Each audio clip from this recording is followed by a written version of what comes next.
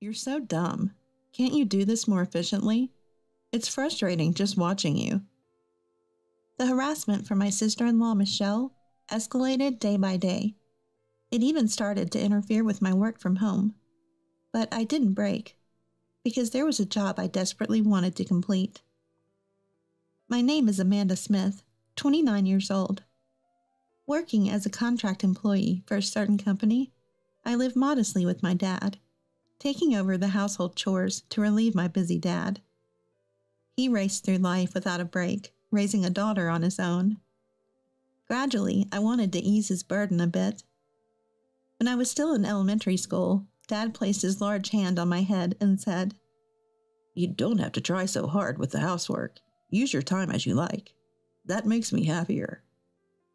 Dad was always kind and generous, no matter how tired he was. Secretly, I wished for his happiness.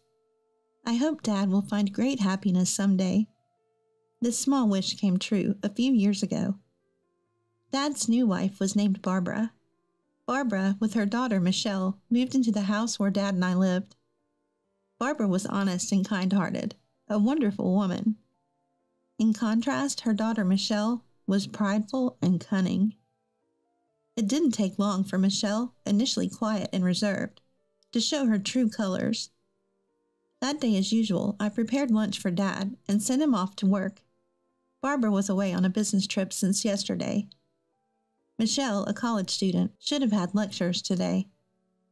I decided to prepare her lunch before she woke up.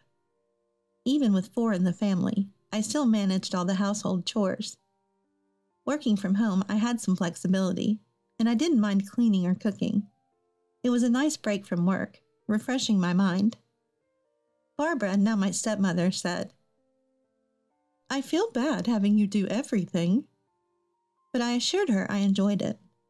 By the time I set breakfast for Michelle and me on the table, I heard her coming down the stairs. Groggy Michelle entered the living room, and I greeted her. "Good morning. Breakfast is ready. Your lunch is on the table, too. Feel free to take it." Michelle paused and said, "I'm not going to college today." "Huh? But your calendar said you had lectures." "They were rescheduled later. I updated the calendar. Didn't you see it?" Sorry, haven't checked yet." In our house, where lifestyles greatly differ, we decided to write down schedules on a shared calendar. I'm still not used to this new habit and sometimes forget to check. Michelle sighed heavily and muttered, "You're really clumsy," before returning to her room. I didn't take her words too seriously, assuming she was just cranky from waking up. 2 weeks passed since then. After days of relentless rain, it finally cleared up on a sunny Saturday morning. Feeling refreshed, I was hanging laundry when I sensed Michelle, who had slept in, getting up. But something was noisy. She rushed from the bathroom to the upstairs, then hurried back down, looking around the living room. "Hey, where's my skirt?" Michelle's demanding tone was suddenly directed at me. "Skirt? If you mean the one in the laundry basket yesterday, I'm about to hang it." "No, the one I asked you to wash separately 2 days ago. I told you at dinner, remember?" "Oh, that one. It had a small tear, so I decided to mend it before washing separately. I finished mending it last night, and it's in the washer now." "What? Didn't you listen to me?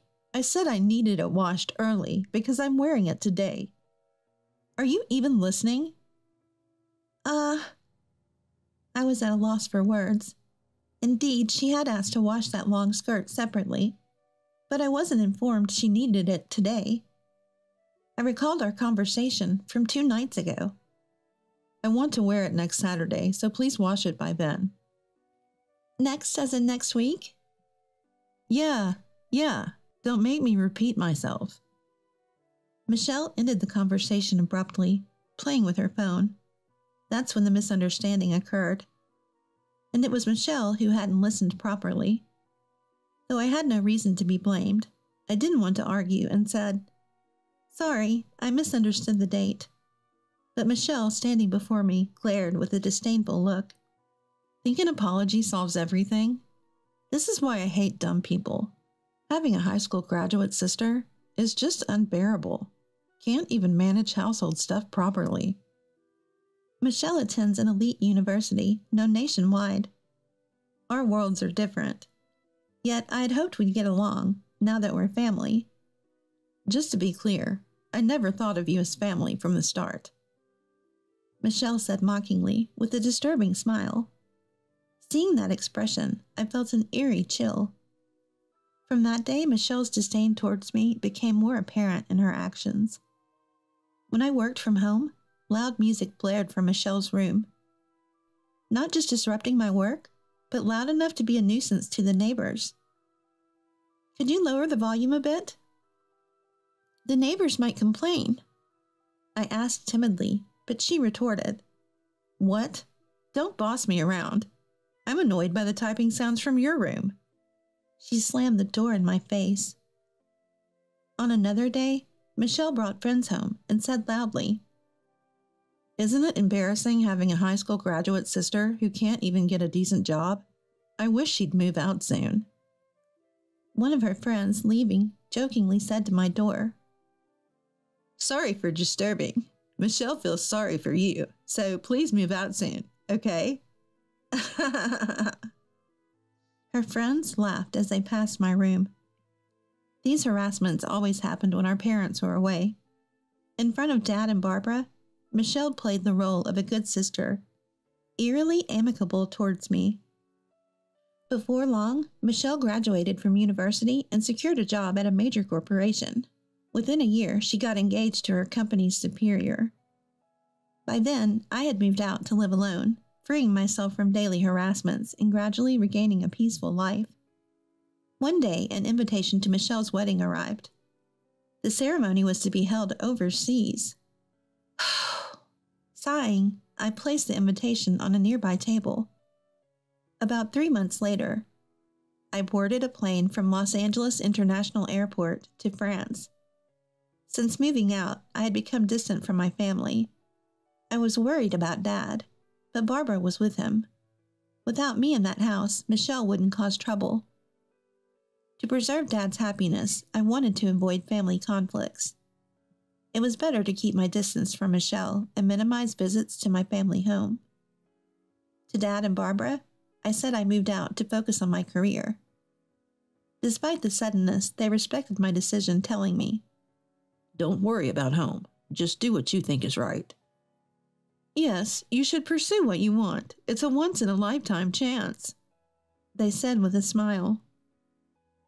It's true, Michelle's actions affected my work, but that wasn't the only reason I left. I felt it was time to confront my own life and take a new step. On the night before Michelle's wedding, in my hotel room, checking the dress and belongings for the next day, my phone rang. Michelle's name appeared on the screen.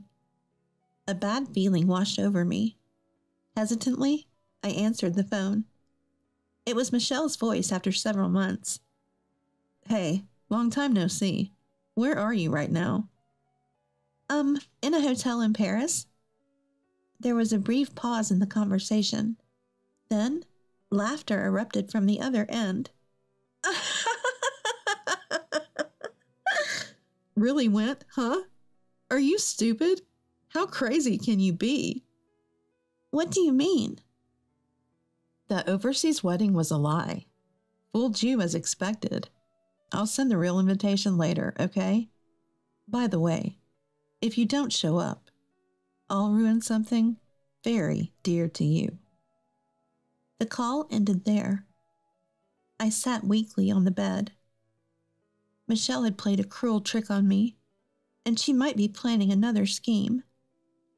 Additionally, Michelle said, moreover, she threatened to ruin what's most important to me if I didn't attend. Such an act could harm not just me, but Dad and Barbara as well. Michelle could easily do something like that. The peace I had regained seemed to crumble in my mind. As long as Michelle and I are family, this situation will continue. I have no choice but to meekly follow Michelle's actions. Always. Then my thoughts abruptly stopped. Why did I leave home? Wasn't it to fully pursue what I wanted? I haven't achieved anything yet. Instead of feeling weak, I should work to change the situation. Even someone like me can find a way to stand up to Michelle. I rose from the bed and reached for the curtains by the window.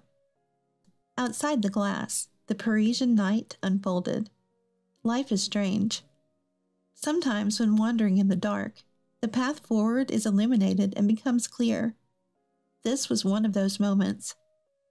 I closed the curtains, turned off the light, and slid into bed. The earlier anxiety had vanished, replaced by a soothing drowsiness. I closed my eyes slowly. Eventually, I spent about a week in France, taking the opportunity to enjoy sightseeing before returning home. Recharged, I returned to the U.S. and threw myself into work. Forgetting to eat and sleep, I spent days glued to my computer. My mind ran at full speed, devouring documents and typing furiously. After 2 months of this lifestyle, I visited a specific place. Walking down the main street in front of the station, I entered one of the buildings. Exiting the elevator on the 3rd floor, I knocked on the first door down the hall.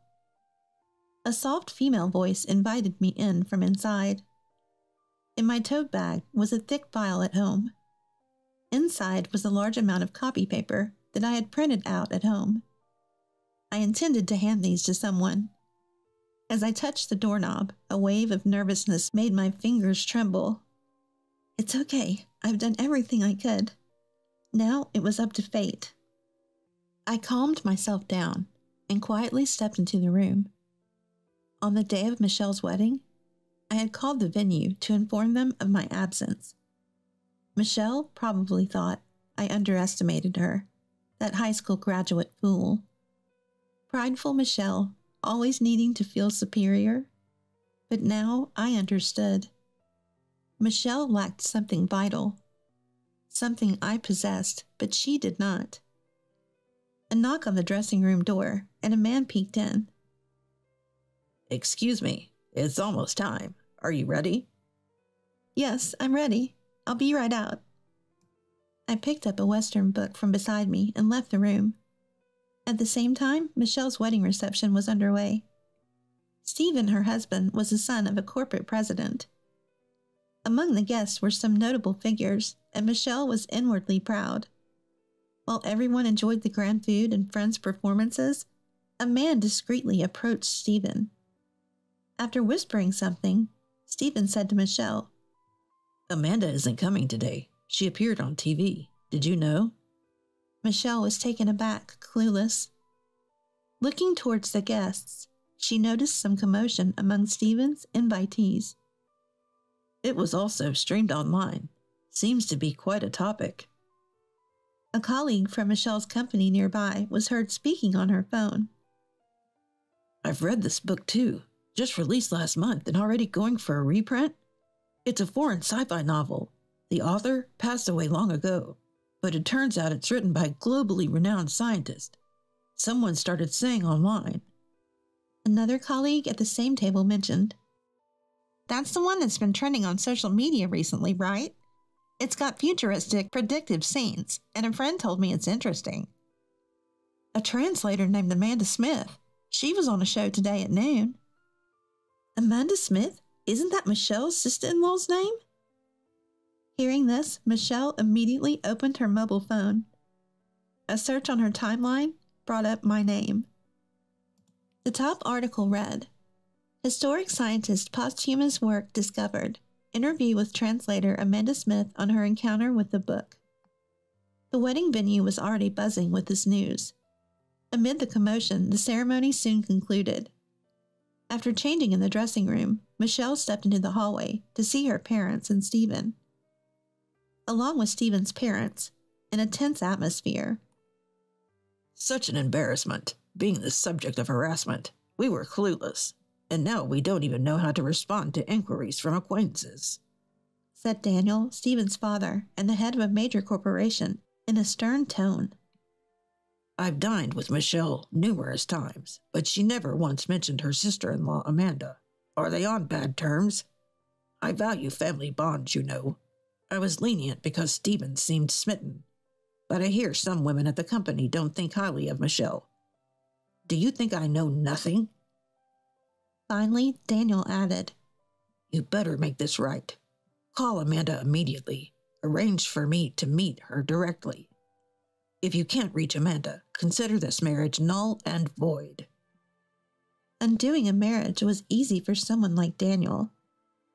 If the marriage were called off after such a grand ceremony, it would severely tarnish Michelle's reputation. She'd be too embarrassed to face her colleagues, and her friends would surely ridicule her. Michelle, pale-faced, frantically pulled out her mobile phone. First call, second call, only the hollow ring. Fifth call, the number you're trying to reach is not answering. An automated voice responded. Maybe she's blocked you, her father suggested. No way. Amanda must just be busy, Michelle defended. Skipping a day on the wedding itself is not normal unless there's an accident or illness, especially for family. I don't want to invite more trouble into my home.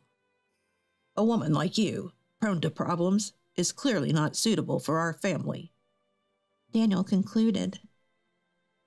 But the ceremony is already over. Stephen, don't just stand there, say something. Michelle looked at Stephen with her characteristic pleading eyes, but Stephen turned away, refusing to look at her. At that moment, Michelle realized something. Her parents, standing behind her, were silent, just observing. They could have defended their daughter, but hadn't said a word. Mom, it's not my fault, right? Tell them it's not my fault. Barbara smiled ruefully and said, Actually, I got a call from Amanda yesterday. She said she couldn't make it to the wedding for some reasons. It's a long story, but you'll understand soon. It might be inconvenient for both of you, but she asked for forgiveness just this once. It's a big moment in her life. That's what Amanda said. What do you mean? You knew about today? You knew and didn't tell me? Yes, exactly. If I had told you, you would have interfered, right? After all the trouble you've caused Amanda, you never learn. Really, you're impossible. I've failed as a mother. Michelle listened with a defiant expression. We thought if you experienced some hardship, you'd understand. So Dad and I discussed it, and as bad as we felt for Amanda, we decided to turn a blind eye. It seems this is a family matter. We as outsiders should leave. Someone interjected. Wait, please, we're not done here. I'll bring Amanda, I promise. Please reconsider, Daniel. I don't want to be addressed by my name by you. Do you want to anger me further? Even Michelle fell silent under Daniel's stern gaze. This time she had picked the wrong battle. She watched dazed as Stephen and his parents walked away. Michelle, tasting her biggest defeat, finally realized her emptiness. After successfully appearing on the TV show, I was dining with an acquaintance. A French dinner at a luxurious hotel. Across from me sat Pamela, a dignified, calm elderly lady. I chose this place to celebrate. I wonder if a more casual setting would have been better. No, I'm really grateful. It's my first time dining somewhere like this, so I'm a bit nervous. I like your honesty. Just be yourself. I don't like formalities either. Enjoy the meal to the fullest. Pamela's titles included French literature researcher, translator, and translation school lecturer. She was also my mentor. I once found an old Western book among Mom's belongings. Dad said its origin was unknown. It appeared to be a novel written in French. There were notes throughout, indicating Mom had read it repeatedly. I remembered how Mom hummed foreign songs while cooking or doing laundry. It happened before I could remember, so I don't remember it clearly. Could those lyrics have been in French? I started reading the book bit by bit, translating with a dictionary, and got absorbed in its world. I became enchanted with the French language. I devoured French books and translated my favorites. I was so engrossed that I lost track of time. After becoming a working adult, I started attending translation school during nights and weekends. One of my teachers, impressed by my language skills, introduced me to translation work. I was delighted to take it on, especially since it could be done from home. Around the same time, Dad decided to remarry. Even with the increased family size, my work wasn't affected, except for the issues with Michelle. I was surprised when you handed me a thick manuscript. Your translation skills were professional level, and the novel had a unique world view. I had been translating for years, but I was never quite satisfied with my work. It took a long time, but completing it helped me grow mentally. Yes, translation is a battle with oneself. Each completed work feels like shedding a skin. It's fascinating. I agree. That's why I can't stop. Pamela smiled warmly upon hearing my words. It's a blessing to have something you want to pursue passionately in life. When I returned home after a long time, Barbara greeted me. Dad was still busy with work, coming home late as usual. I heard footsteps coming down from upstairs. Ah, finally awake. Michelle, you have a part-time job today. After the wedding cancellation and leaving her job, Michelle seemed to have been staying home. Barbara had told her, "How long will you sulk? Do you want to live miserably like this forever? If you don't want to start over, you better leave this house." Worried about being kicked out, Michelle reluctantly started looking for part-time work and settled on a grocery store clerk position.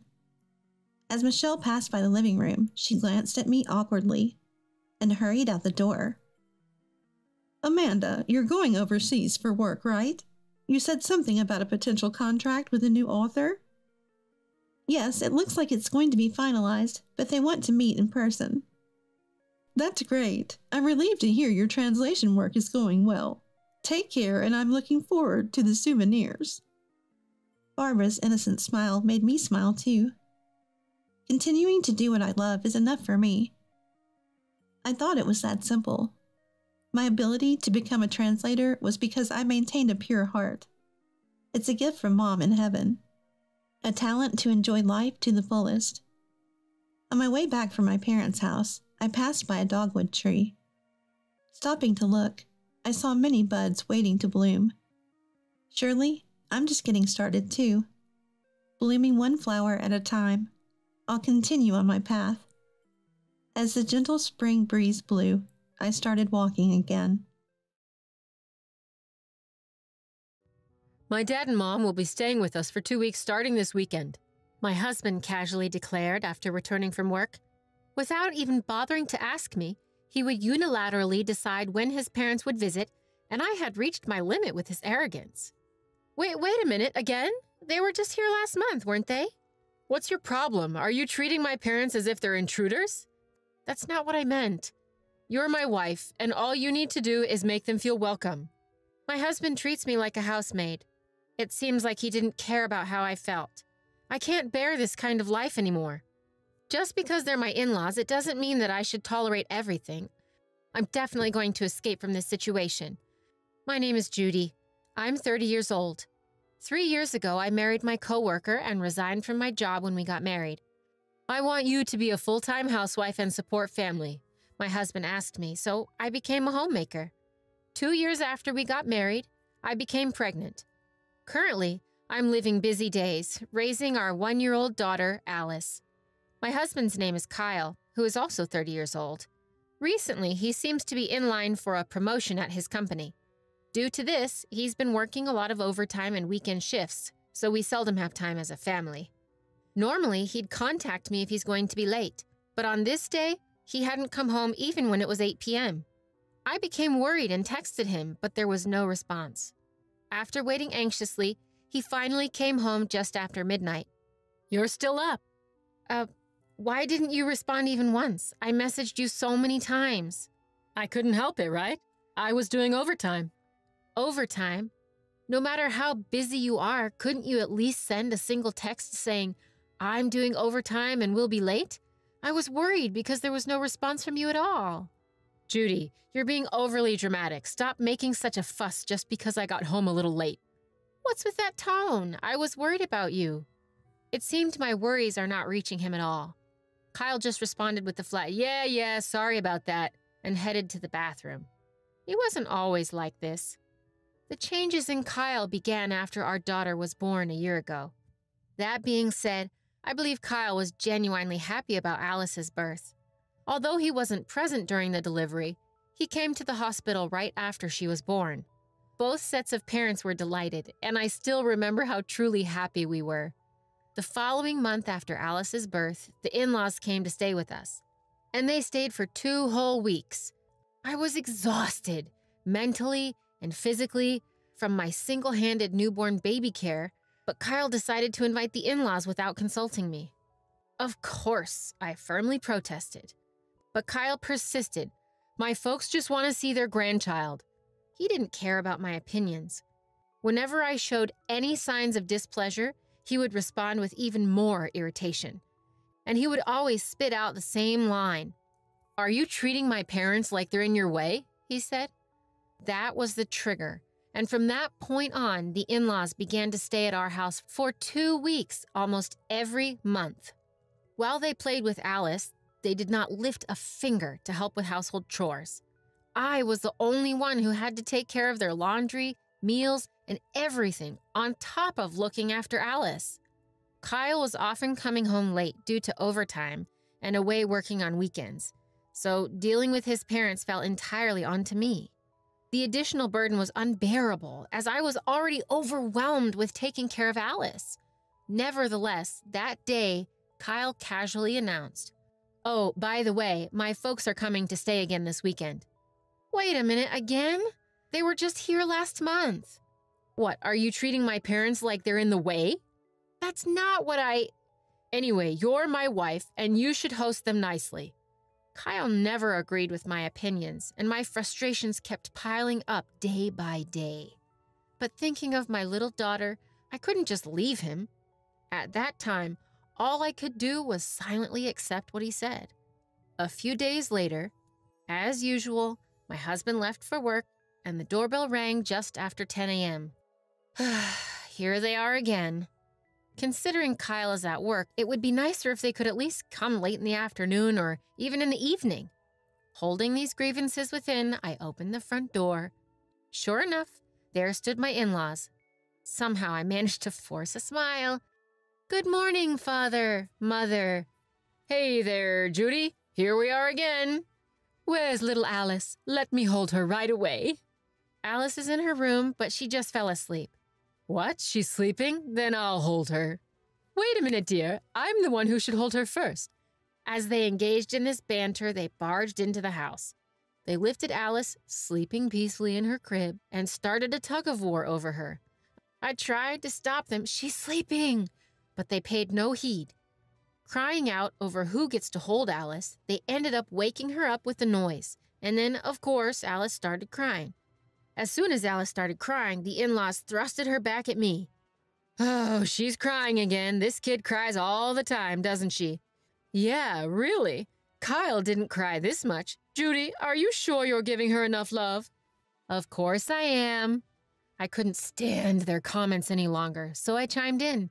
"She usually sleeps just fine. She's crying now because the two of you were shouting over her." "What? Are you trying to say it's our fault?" "Oh, goodness, Judy, that's a harsh thing to say. We're here trying to dote on our granddaughter, and instead of thanking us, you complain."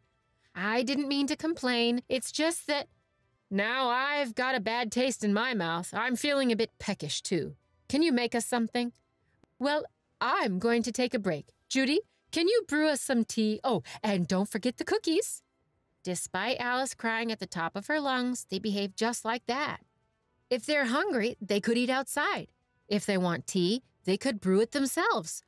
Even though I thought that in my heart, I couldn't say it out loud. I stood in the kitchen holding my sobbing daughter and catered to my in-laws' demands. For the next 2 weeks, I was busy without a break. My in-laws, and of course, my husband, didn't help with the housework at all. Eventually, I couldn't bear it anymore, and the night my in-laws left, I complained to my husband. Hey, about your parents, can't they reduce the frequency of their visits a bit?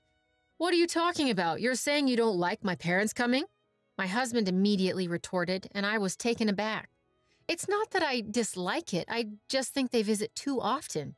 Plus, staying for 2 weeks, that's way too long. It's just 2 weeks, isn't it? Besides, they don't come every month. Don't complain too much. My husband sighed deeply and didn't even try to make eye contact with me. Nothing was going to be changed for the better. I thought, and I pleaded with him again. Listen to me. Seriously. I'm busy taking care of Alice, and it's tough to also take care of your parents on top of it. Kyle, you don't even help me at all, and I've got too much on my shoulders. Huh? Don't talk like my parents are a burden. They're taking care of Alice, and I can't believe you can say such a thing. Taking care? As soon as Alice cries, they push her on to me. You're always like that, Kyle, just doting on her when you're in a good mood, and you're not really caring for her. Give me a break. Do you realize who you and Alice are living off of? What? Why do you have to bring it up? I became a housewife because you wanted me to, Kyle. Shut up. Isn't it the fact that you're living off my money? Stop complaining and properly treat my parents. His loud shouting voice woke up Alice. Immediately, Alice started to cry, and he left the room with an annoyed look on his face. Why? How can he make such a face to his own daughter? It's his fault that Alice woke up in the first place, because he was shouting. Can't he help with housework and childcare just a little? I had nowhere to direct my anger and frustration, and tears welled up in my eyes. Hidden by the sound of my daughter's cries, I wept quietly. Even after that, my relationship with my husband didn't improve, and the days passed by. It had been a while. Around that time, I received a phone call from my mother who lives far away. Hello, Judy. Do you have any plans this weekend? No plans in particular. What's up? Well, actually, there's a funeral of a friend nearby. I haven't seen Alice for so long. I was thinking I'd like to visit. Really? I'd be so happy. Please come visit. Oh, I'm glad. If it's not too much trouble, could I possibly stay for one night? Of course. I'll let Kyle know. The unexpected news of my mother's visit filled me with joy. What should we eat? What should we talk about? I was filled with anticipation. But when I told my husband about my mother's visit when he got home, he returned an unexpected answer. Huh? What are you talking about? That's out of the question. Wait a minute. Why is it out of the question? This weekend, my mom and dad are coming over. We don't have room to accommodate your mother. I don't want to be bothered either. Huh? Your parents are coming again? Stop saying again. We should be grateful they're even coming. Huh? Grateful? What is he talking about? I don't see how this is something to be grateful for when it only adds to my burden. Normally, I would back down to avoid a fight, but I couldn't give in this time. I made up my mind and once again confronted him. Isn't it strange? Why is it fine for your parents but not for my mother? Huh? Well, of course the husband's parents come first. What? That's not fair. And the ratio is off. Your parents are here nearly every month, but my mother can't even come once a year? Since Alice was born, my mother hasn't seen her. Well, send her some photos or something. She doesn't need to come all the way. She's only coming because she has a funeral to attend. It's only for one night. Why do you always prioritize your parents so much? You're the worst. The words I blurted out, "You're the worst," seemed to have struck a nerve. He furrowed his brows and glared at me. You'd better watch out your attitude. I just meant just for one day we could have my mother. Enough. I'm the one paying for the rent, the groceries, all the living expenses. In other words, I get to decide who gets to come to this house. Shut up and do as I say, you parasite. At that moment, all the frustrations I had been suppressing exploded. All I asked was to host my mother for just one day. And yet, why do I have to be berated like this? And a parasite? Really? How could he say such a thing? Who does he think does all the housework while he's out making money? Enough is enough. I'll show him. It was at that moment that I decided to divorce my husband. To set an appropriate stage for it, just a little more patience was needed. I ended up explaining the situation to my mother and told her we couldn't host her. The weekend arrived and the in-laws came. My husband, unusually, had no work that day. "Thanks for hosting us again, Judy. Is Alice awake yet?" "Yes, she's awake." "Oh, what perfect timing. Let me hold her." Like always, the in-laws stormed into our house without any hesitation. My husband just sat there, grinning like a fool. While I was preparing some tea, my mother-in-law and husband approached me grinning. "Judy, we always feel bad, but since we help look after Alice like this, you must be grateful, right?" "Absolutely. It's all thanks to Mom and Dad. Oh, by the way, Judy, this time they're staying for 3 weeks." "That's fine. This will be the last time anyway." Upon hearing my reply, my husband and his parents let out a synchronized, "Huh?" After a moment of shock, my husband frantically asked, "Hey, Judy, what the hell are you saying? What do you mean by the last time?" "I mean exactly what I said. I can't deal with you all anymore." "What? Don't joke with me. If you keep talking like that, I'll divorce you." "Fine." "What?" "Here you go." I handed him the divorce papers I had filled out in advance. The color drained from Kyle's face as I thrust the papers at him. "What the hell is this? A joke, right?" "Do you think I'd joke about this? I'm serious. I've told my mom, and I've decided to leave this house and go back to my parents' home." "What? I won't let you do that. We are not getting a divorce." Even his parents joined in as I stood there in silence. "What Kyle says is right. You've been leeching off of him, and now you're acting all high and mighty. You're living off Kyle, and yet you're taking this attitude even with us." The 3 of them started hurling insults at me one after another, but I no longer needed to endure it. They are no longer my family or anything else to me. Taking a deep breath, I let them have it. "Enough with you and your goddamn bullshit. You think just because I'm quiet, you can say whatever you want? Do you have any idea how much I've had to put up with?" It was the first time I've ever talked back like this in front of them, so all 3 of them were taken aback. Eventually, Kyle started opening and closing his mouth as if he wanted to say something, but I didn't let him and continued. "I wouldn't wish to be part of a family like yours anymore. Taking care of Alice? You're just intruding for your own satisfaction. Just holding her when she's in a good mood doesn't mean you're looking after her." "Well, wait, Judy, let's calm down a bit." "Shut up. Since Alice was born, how many times have you changed her diaper, fed her a bottle, bathed her? You're just messing around with her when she's in a good mood. You let your parents stay over all the time, but not my mom? That's bullshit. Why should only your parents be treated so well? I've had enough of babysitting you 3. My outburst left the 3 of them standing there in shock. Having vented all my grievances, I grabbed my bare essentials, picked up Alice, and left the house. I then headed straight for my parents' house. I had already told my parents about the situation, so they warmly welcomed me. I ignored all the calls and emails from Kyle. If he refuses to agree to the divorce, I'm considering going for mediation. The divorce will most likely proceed on the grounds of his fault, because I discovered his affair. The woman he was cheating with was a colleague from the company where I used to work. One of my ex-colleagues who had worked at the same place as him told me about the affair and even provided photos as evidence. All his claims of working late or on weekends were lies. No wonder he gradually became distant after Alice was born. Based on the evidence of the affair, I hired a lawyer, and eventually the divorce was finalized. I was able to collect the agreed-on alimony from Kyle. Of course, I reported the affair to our company, and both my ex-husband and his mistress were fired. Their relationship seemed to have quickly fizzled out due to this, and they parted ways. Having lost his job, and with the alimony payment creating a debt, I heard that he's now constantly being hounded by debt collectors. His parents, my former in-laws, who used to rely on him, are apparently now having a harder life than before. I don't have a shred of sympathy for them, since it's all a product of their own actions. As for me, I've been raising my daughter, with the support of my parents at our family home. There are tough times, sure, but thanks to my parents' help, we're managing to lead a peaceful life. My daughter is only a year old. There will come a day when she'll wonder about her father. When that day comes, I'll explain everything to her in words that she can understand.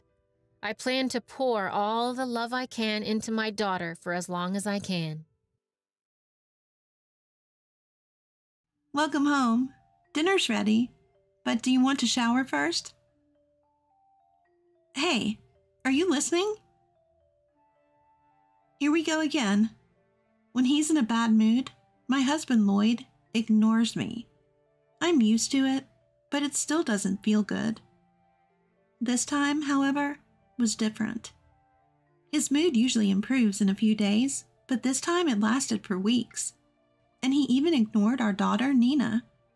I have to do something for Nina's sake. Just when I was thinking this, Nina came up with an unexpected suggestion. My name is Maya, and I'm 33 years old. Lloyd and I are the same age, and we've been married for 7 years. Shortly after getting married, we were blessed with a child, and Nina was born. Nina is about to start elementary school, and she seems to be growing up fast. Every day when she comes home from the child care center, she tells me about her day. Hey Mom, today I drew pictures with Nancy. Oh, that sounds fun. Did you enjoy it? Yes, I drew pictures of Mom, Dad, and Nina. I'll show it to Dad later. He'll be thrilled, I'm sure. I wish Dad would come home soon. Lloyd had been working late a lot lately. We used to have dinner together, but these days it's often just Nina and me. Nina understands that Lloyd is busy, but she's still a little lonely. I can tell from the things she says and her expressions. Several hours later, close to midnight, Lloyd finally came home. Ah, welcome back, Lloyd. Dinner's ready, but do you want to shower first? Hey, are you listening? And it starts again. When Lloyd is in a bad mood, he ignores me like this. No matter what I ask, he won't respond. But I can't just leave it at that. If Lloyd is going to eat, I have to prepare dinner. If not, I have to put it away. I asked him again as he tiredly took off his suit. So Lloyd, what about dinner? If you're not eating, I'll put it in the fridge. Lloyd, what are you going to do? Enough is enough. If you don't want anything, I'm putting it away.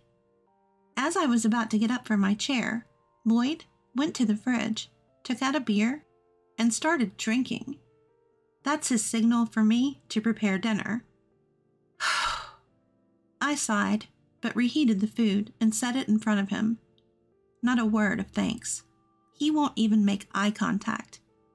I'm used to it, but it's not a good feeling. It's infuriating to be treated like this. Still, I do my minimum duty as a wife, all for Nina's sake. Lloyd may ignore me when he's in a bad mood, but he's a good dad in front of Nina. No matter how cold he is to me, he always responds when Nina talks to him. He used to play with her when he got home from work, and he'd often take her out on his days off. To him, being a good dad for Nina, I do my best to support him as his wife. And I do everything I can to improve his mood, even if it's just a little bit sooner. Lloyd eats the dinner I prepared in silence, so I quietly say to him, I'm going to bed. Good night. Of course, there's no response from him. Even though I know this, it's lonely not to have even basic conversations. How long will this last this time? It's been as long as 2 or 3 days before. I'm tired from work too, so I hope Lloyd's mood improves soon. With that thought, I fall asleep. The next day, as I'm preparing breakfast, Lloyd walks into the living room.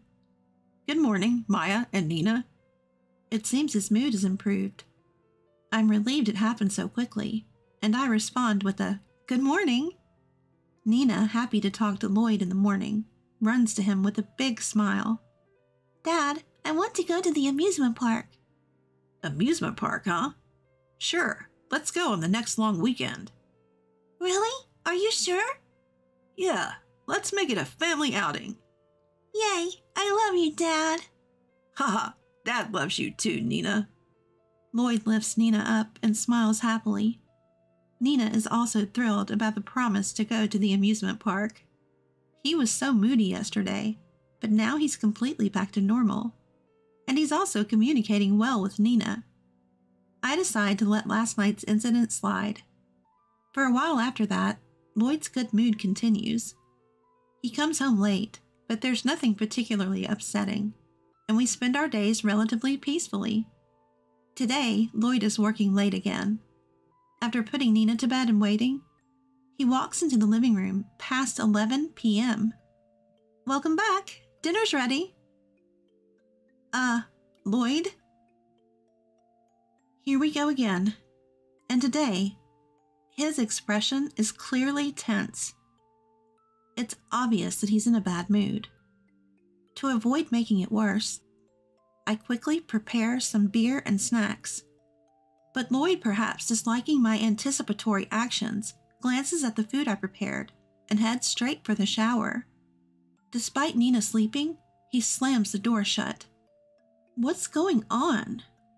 I went out of my way to prepare this for him.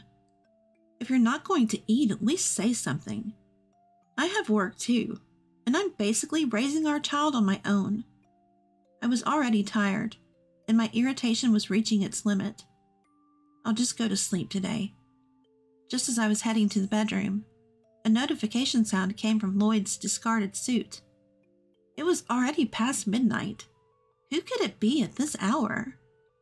Curiosity overcame my anger towards Lloyd, and I cautiously checked his phone.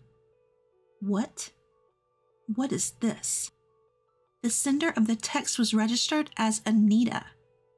It was immediately clear that she was someone Lloyd was having an affair with. "Can't wait to see you after work today." "Sure, let's meet at our usual spot. I'll tell my wife I'm working late." "You're such a bad boy, Lloyd." "You're married too, Anita. Same difference." "True, as long as we don't get caught." The last text read, "I think I'm going to end this. My husband is getting suspicious." I felt nauseous looking at the unbelievable exchange.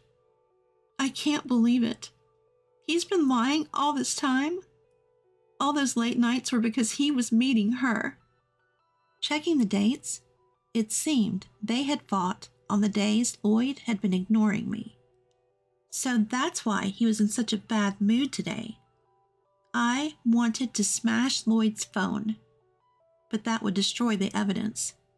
I took photos of the text exchange with my phone and put his phone back in his suit pocket. Normally, I'd confront Lloyd as soon as he came out of the bathroom and make him confess everything. But if I did that now, I'd just end up yelling at him. It's late, and Nina is asleep. I don't want to upset her over some stupid marital spat. I'll ask my parents to look after Nina soon. Then I can have a proper talk with Lloyd. With that decision, I chose to sleep silently that night. In the end, Lloyd's silent treatment lasted a whole week. Probably because his fight with his affair partner was dragging on. But he was still kind to Nina during that time, so I didn't probe further. Then one day, as I was preparing breakfast and talking to Nina, Lloyd woke up. His expression was gloomy, and it was unclear whether his mood had improved. To check, I greeted him cheerfully. "Good morning, Lloyd. Breakfast will be ready soon." "Do you want fried eggs or scrambled eggs?" It seemed Lloyd's mood hadn't improved yet. He completely ignored me and sulked while fiddling with his phone. Nina was nearby, so I suppressed my rising anger and pretended to be calm. Then Nina, who had been watching the exchange, asked me curiously, "Mom, it seems like Dad can't hear you." Yes, it looks like Dad is still sleepy." "Really? But you're talking to him so close. Can't he hear?"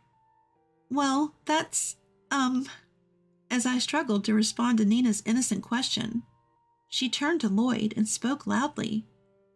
"Dad, Mom is asking you, do you want fried eggs or scrambled eggs?" I was honestly relieved by Nina's actions. Even if Lloyd ignores me, he never ignores Nina. If Nina asks, he has to answer. That's what I thought. But today was different. Silence lingered, and Lloyd didn't respond. Nina kept asking him, "Hey, Dad, are you listening? Choose between fried eggs and scrambled eggs. Mom can't prepare it if you don't decide." "Come on, Dad, stop looking at your phone and answer my question." The next moment, Nina clung to Lloyd's leg. "Tisk." Lloyd let out an exaggerated sigh towards Nina. What? Is this a joke? Is he planning to ignore Nina too? He started changing without saying a word and left for work. The front door slammed shut, echoing loudly. At that moment, an indescribable rage surged through me.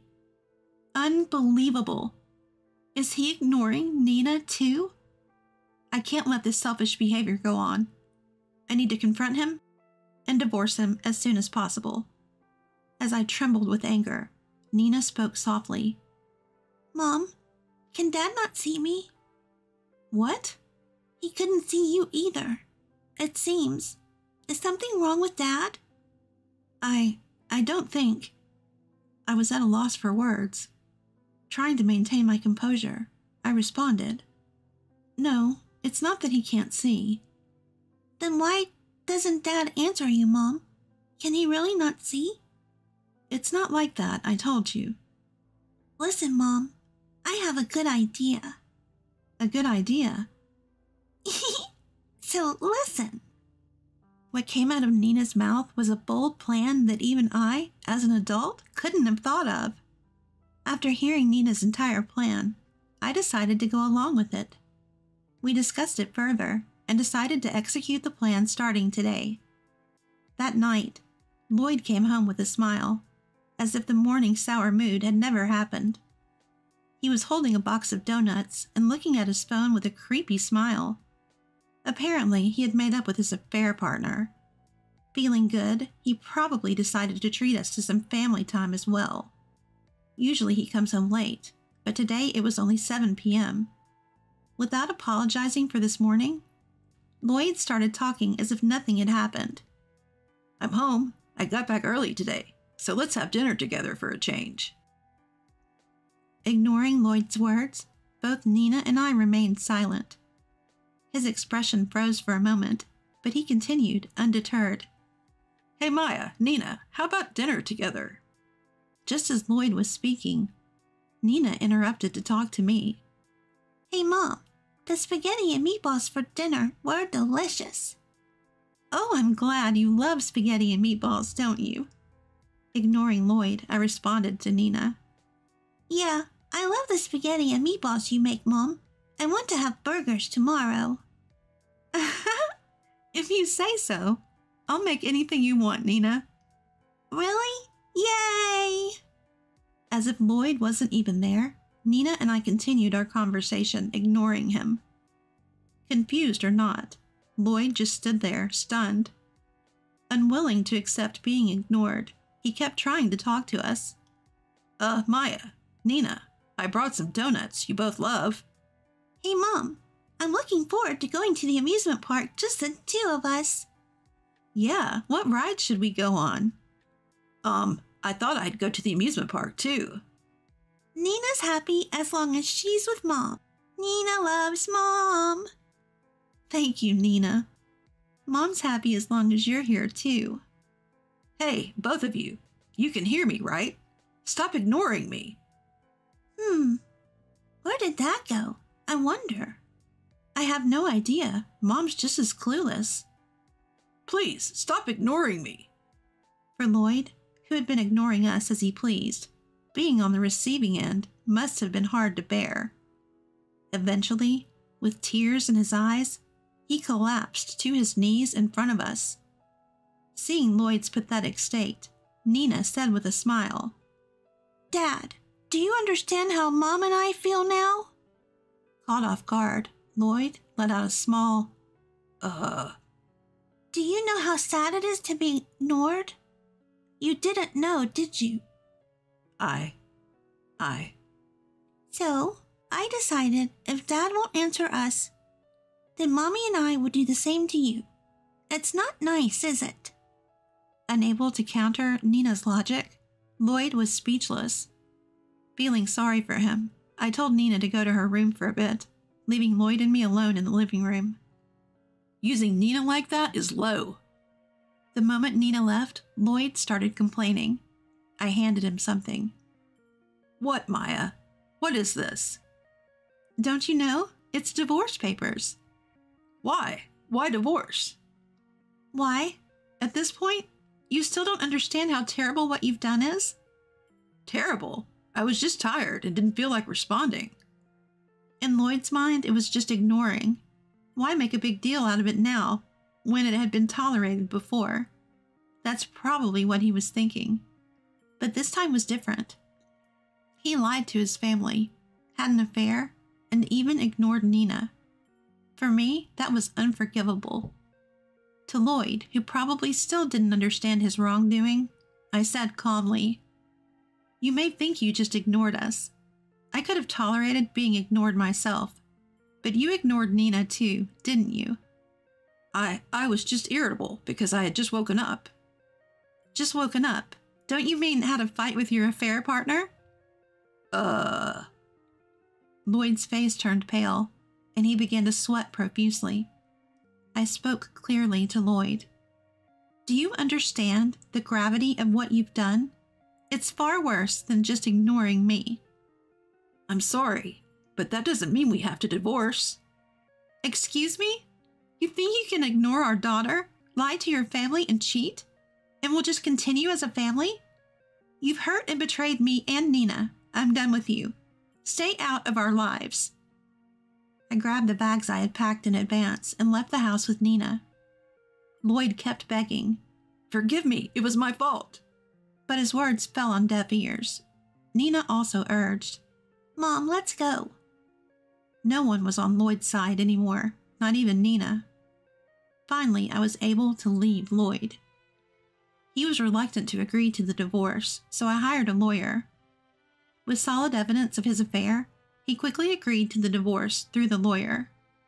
I also claimed alimony in the divorce settlement, and the lawyer visited the woman Lloyd had an affair with to confirm the facts. As a result, her husband found out about the affair. Apparently, her husband was a scary guy, and Lloyd was chased around by him, who was armed all night. But the story doesn't end there. The husband of Lloyd's affair partner reported the incident to Lloyd's company. Since the woman was also a co-worker and both had poor work attitudes, they were fired. I claimed not only the settlement, but also child support from Lloyd. He asked for a reduction, but I flatly refused. I'll make that man, who made our family suffer, pay for what he's done. He got what he deserved. As for me, I moved back to my parents' home with Nina, and am now living peaceful days with their support. I consulted with my company and switched to remote work, so now I can spend time with Nina while continuing my job. "Mom, let's go shopping soon." "All right, just a moment." "Tomorrow's breakfast is pancakes. Nina will help too." "Then let's make them together." "Okay." It may make Nina sad in the future by not having a father around. Even so, I swear in my heart that I will make Nina happy. With that vow, I tightly held little Nina's hand. My name is Karen. I married my husband, whom I met at a university mixer at the age of 22, and we are now in our 8th year of marriage. We both love our jobs, and we don't have any children yet. We do have some desire to have kids eventually, but in this day and age, we wanted to work full-time as long as we could. Our jobs kept us both busy, and while we couldn't call it a life of misconnections, we both often worked late. And given that we've been together for 12 years since our university days, there wasn't exactly a daily mood of eager baby making. What's more, we currently live in New York, but my husband has told me that he intends to take over his family business in the future, so it's decided that we will return to his hometown in rural Nebraska. I had agreed to this.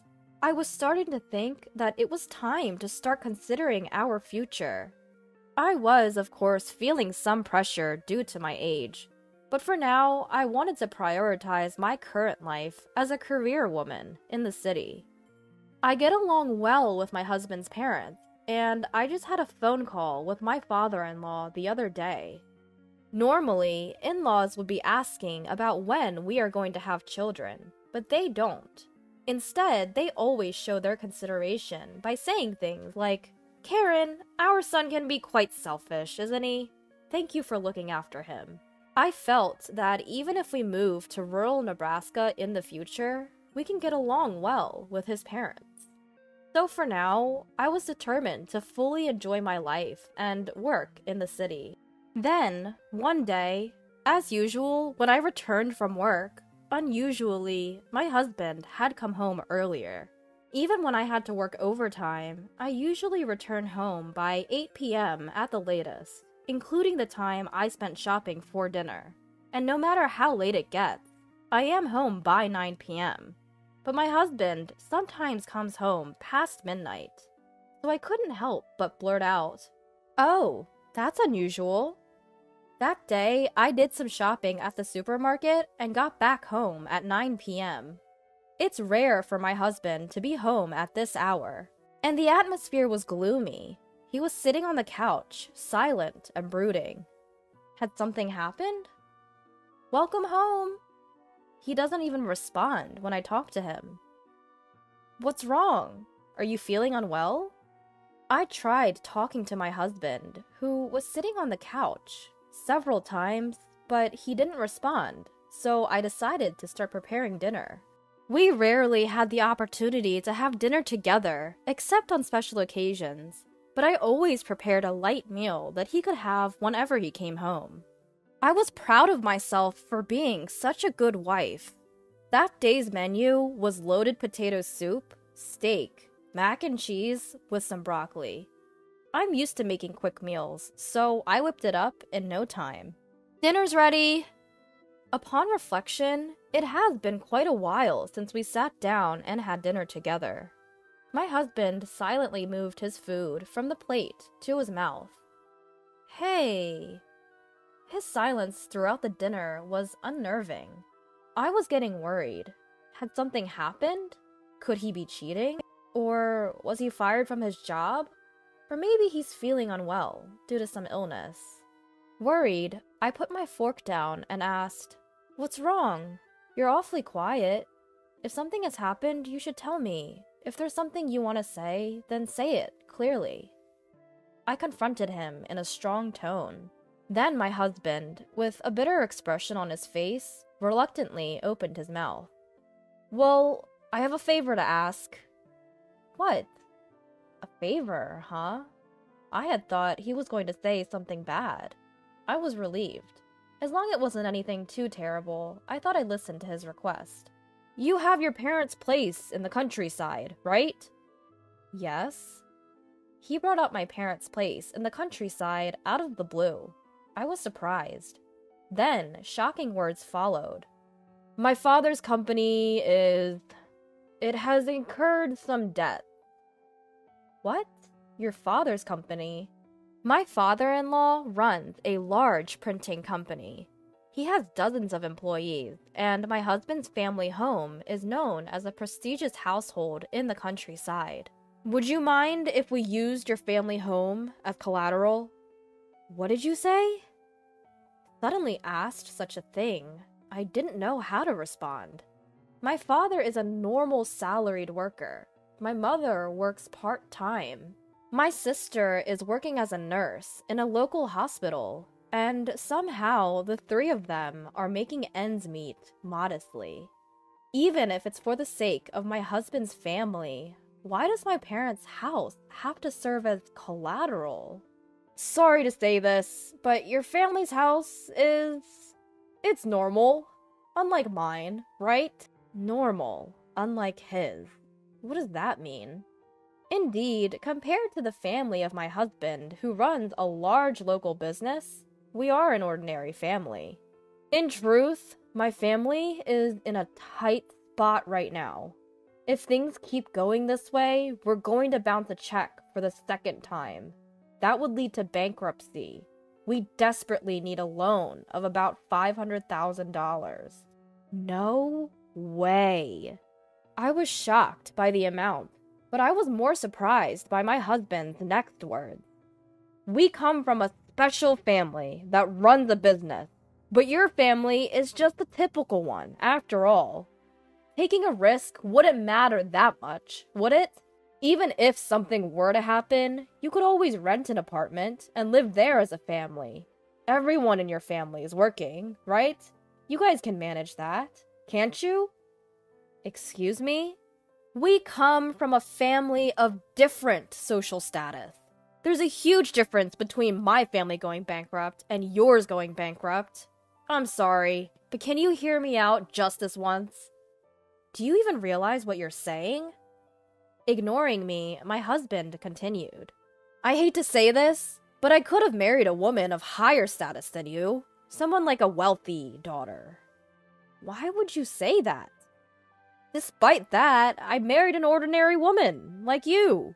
You must have been thrilled, right? It's like marrying into money. Be grateful for your luck of marrying a man like me, and listen to me in times like these. It's true that when I married my husband, both of my parents were happy that I was marrying the only son of a business owner.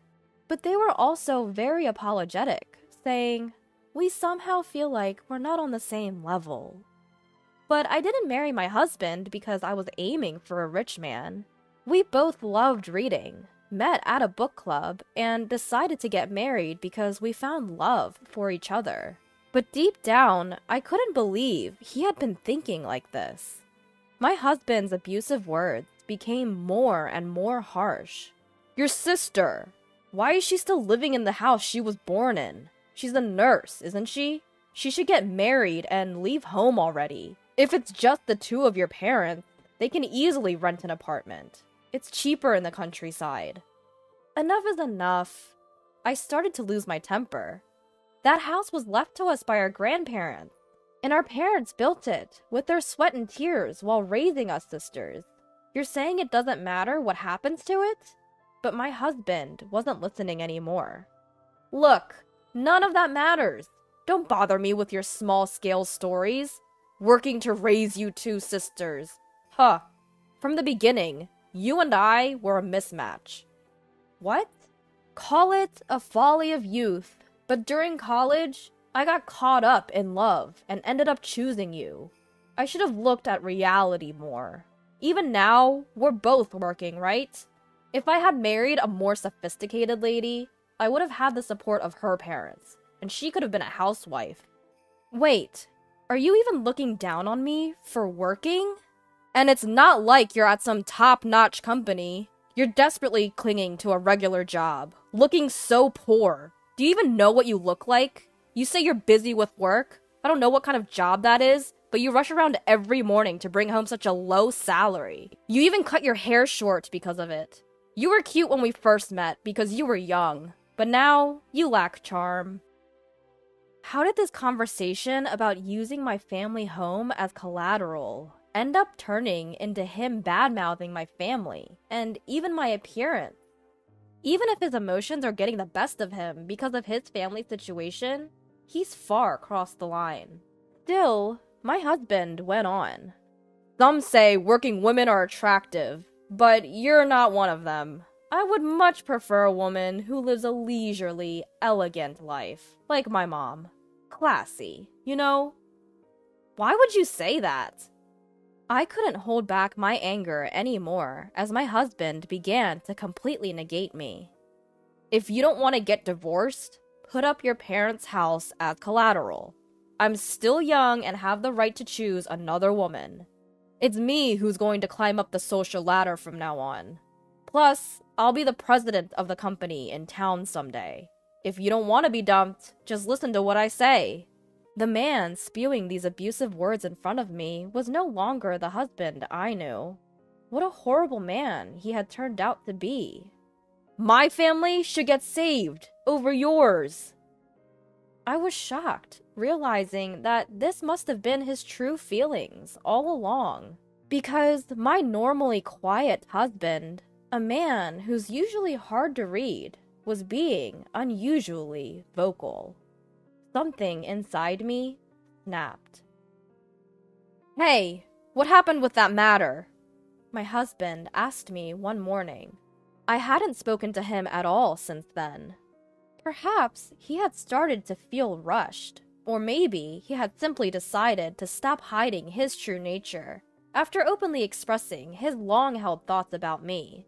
His attitude remained incredibly arrogant. "I'll give you an answer tonight." Upon hearing my response, he left the house. I filled in all the necessary items on the divorce papers I had brought from the city hall, signed them, stamped them, left them on the dining table, and then left the house. That evening, "Hey, what's this? What are you trying to do?" My husband, who might have expected me to consent to the collateral talk, had come home earlier than me. He was flabbergasted, looking at the divorce papers on the table. "You see these papers?" I responded coolly. "What are you thinking? Now's not the time for this kind of charade. I've told you, my family's in a pinch, haven't I? Are you really that stupid?" I ignored his offensive, stupid remark. It hurts to think that my father-in-law's company is in a crisis. But I just couldn't forgive this man for taking advantage of the situation to express his true feelings. "You're just an ordinary woman. I should have married a richer daughter." He had been carrying on with our married life all this while, thinking such things. And although he always comes home late, he could come home early in times of emergency. I hadn't noticed, or even thought about it before, but maybe he had had one or two affairs under the guise of work. But at this point, I didn't even care. Once I realized that he had been looking down on me and my family all along, there was no way we could continue our marriage. "Hey, don't mess with me!" He approached me, his demeanor threatening as if he might strike me, but I didn't flinch. "I've made up my mind. Now you need to sign this, too," I calmly stated. After that, I thought there might be a court battle involving lawyers, but in the end, he simply agreed to the divorce after some time. Since I had presented the divorce papers, I quickly packed my things and escaped to a temporary apartment. Perhaps he gave up, regretting what he'd already spat out was too late. He had clearly insulted me, and not just me, but my family environment as well. What's been said can't be unsaid, and I didn't give him the chance to undo it, because that was his true feelings. After the divorce, I worked hard at the job that my husband had ridiculed as low-paying. Fast forward a few years. On a Saturday afternoon, a day off from work, I got a call from my former father-in-law. The divorce was so sudden, we didn't have the opportunity to discuss anything with my ex-husband's family, because until that incident, I had been nothing but a good daughter-in-law. "Ah, Karen! Long time no see." "Long time no see, father-in-law." I was relieved by the cheerfulness in my father-in-law's voice. I tried to start the conversation, but my father-in-law interrupted me. "I'm sorry about that time. I've heard a lot from my son." Yes, my father-in-law seemed to have completely forgiven my impoliteness. "I think you know the situation, but since then, our company has recovered, and my son has returned to our hometown to help with the business." "Is that so? At least, that was good. Even though they were the family of my divorced husband, I didn't wish misfortune on his parents because they were not the one to be blamed." My former father-in-law continued. "Well, basically, my son came crawling back to us after you divorced him because that hurt his ego so much. And, well, you might not be interested, but I wanted to talk about our son." "Yes?" I had no choice but to listen, since I couldn't just hang up the phone. "Since that time, he's been really down in the dumps. He's simply unmanageable." "Really?" I don't like speaking ill of my own son like this, but he's got this big attitude. Like, I'm the son of the owner of this company, and he's alienating the employees. His ego has grown even larger since he moved back from New York, and he's just not well liked at all. I see. He came back out of nowhere and started acting all high and mighty. We don't know what to do with him. I can somewhat imagine the situation. After all, he had such a low opinion of me, his own wife. He probably looks down on the employees of his father's company as mere servants. Several years have passed since then, and he's likely seated as an executive director. His personality has probably warped further, making it impossible to handle him. I see. We caused a lot of trouble for you. Anyway, Karen, this might be odd for me to say, but I hope you find true happiness. I know my son has been a real handful. That's not true at all. I hope you stay well, too.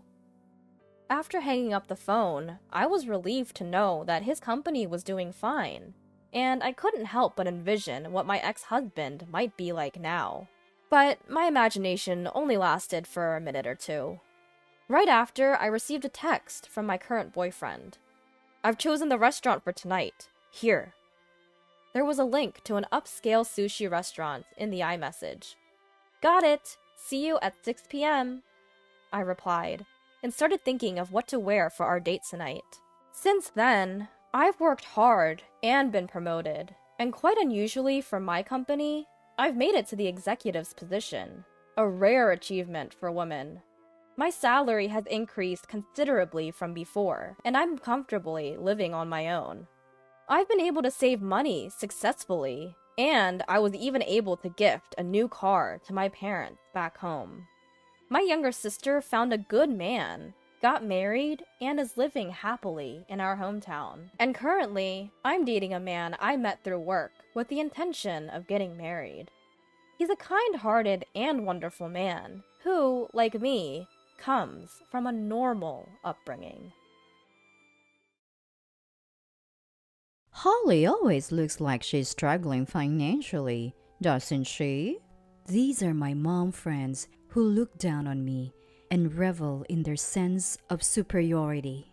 One day, one of their daughters touched my cherished piano without asking. Please don't touch the piano. If you're going to make a fuss over your piano, then take this. After spilling coffee on it, their faces changed when they learned the truth. I am Holly.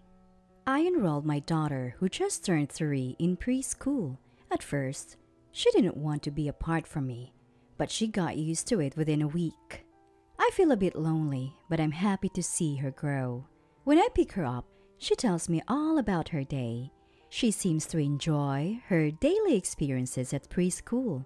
I joined a mom friends group when my daughter started preschool, but honestly, I'm not great at socializing. Still, I have to get along with them for my daughter's sake. There are 6 of us in the mom friends group, including me. All of us are moms of kids who play well with my daughter. They're all lovely people with deep affection for their children. They're more experienced in parenting, so I learn a lot from them. Above all, they're kind people who accept me, even though I'm not good at communication. However, there's one person I can't get along with. Good morning, Holly. Good morning, Dorothy. Hey, what's with that ugly bag your daughter has? Oh, I made the bag from her old clothes. Seriously? A bag made from old clothes? That's so poor. I'd be embarrassed to let my precious daughter carry that. Your daughter must be trying to be considerate of you. Is that so? Dorothy continued to look down on me with a bitter smile. The mom friend I can't stand is Dorothy. She's the wealthiest mom in the group. She always wears expensive clothes and bags, and she's beautiful with a great figure, the kind of woman everyone admires. But she has a bad personality. She targets people like me who are not assertive and looks down on them. I don't have the courage to talk back, so I just smile awkwardly. All right, your house is the venue for this week's tea party, isn't it? Yes, it's my turn this week. In the Mom Friends group led by Dorothy, we have a tea party at someone's home once a week. Although it's mostly just listening to Dorothy brag, I've hosted a tea party at my home several times before. My home is not as stylish as Dorothy's, so she never misses a chance to look down on me. She'd say things like, "It's weird not to have any paintings on the wall," or "Where did you get this tasteless sofa?" She even ridiculed my cherished piano. I'm sure I'll be exhausted from forcing smiles while being looked down upon. To be honest, I'm not looking forward to it. After all, it's at your house, Holly. Your furniture is all old and not attractive, but rules are rules, so I'll go. See you later. Dorothy said what she wanted and quickly left the preschool. After parting with her, I felt heavy thinking about the upcoming tea party. On the day of the tea party, as the other mom friends entered my home, Dorothy came in last. Today, she looked even more stylish than usual. Dorothy stands out in my modest home, looking out of place. Wow, you still have all this old furniture. I gave so much advice last time. Why don't you replace this sofa already? Oh, I forgot. You can't afford it, Holly. Ignoring Dorothy's arrogance, I started preparing tea and snacks in the kitchen. The other mom friends are chatting in their seats, but Dorothy is walking around the house alone. I wish she wouldn't snoop around. It's embarrassing. Oh, Holly, you still have this old piano? Hearing Dorothy's loud voice, I rushed to the scene. She had entered my piano room without permission. I had put a "Do Not Enter" sticker on the door to that room, but Dorothy seemed to have ignored it. The other mom friends, hearing her voice, started gathering in the room. Sorry everyone, could you please not go near the piano in that room? Dorothy frowned at my timid request. What? Why would you say that? That's not how you treat guests. I apologize, but that piano is very precious to me. Even a small scratch would be a big deal. Please understand. A scratch? It's already an old piano. What's one more scratch? You really are like a poor person, cherishing something like this. Sorry, the tea is ready. Let's relax in the living room. Somehow, calming Dorothy down, we returned to the living room with the other mom friends. Dorothy seemed displeased about being corrected. She left looking irritated without even finishing her tea or snacks. I worried this might affect my daughter's friendships, but she never came home crying. For now, I was relieved. But Dorothy's arrogance escalated. She spread false rumors among the mom friends and flaunted her expensive clothes and bags. She even looked down on my husband's income and my daughter's appearance. I don't mind being looked down upon, but it's uncomfortable when she speaks ill of my daughter and husband. I told her to stop, but it didn't seem to have much effect. A month passed like this, and it was my turn to host the tea party again. I welcomed the usual mom friends, but Dorothy hadn't arrived yet. According to the others, she would be late. We decided to start the tea party without her. Without someone bragging, it was surprisingly peaceful. I was talking without tension for the first time in.